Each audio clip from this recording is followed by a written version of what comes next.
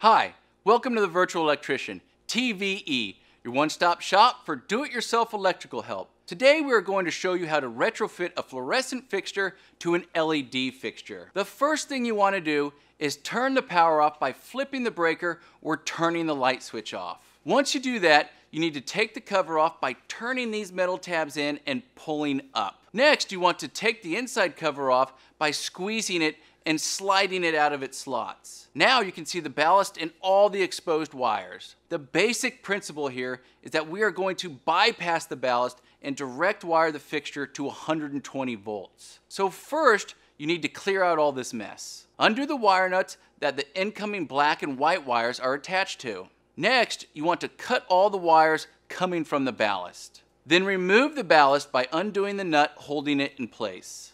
The type of LED tubes I am using is single-ended, meaning the power is just wired to one side. Since we wire it to one side, we need to change the tombstones on that side to non-shunted. Tombstones, or sockets, whatever you want to call them, the tombstones on the other end stay. They really serve no purpose except to hold the LED tubes in place. You can actually cut the wires coming out of them short to clean this up a little bit. You unscrew this end where the tombstones are snapped in and just snap in the new non-shunted tombstones. After that, you screw or slide the bracket back in place. Now, you just wire all the white wires to the neutral, the black wires to the hot, and try to tuck them up there so you can squeeze that cover back on. Then, all you do is put the new LED tubes in. Look at the ends to make sure you are putting the line side on the wired tombstones. The LED tube should come with a sticker that identifies this as an LED fixture now.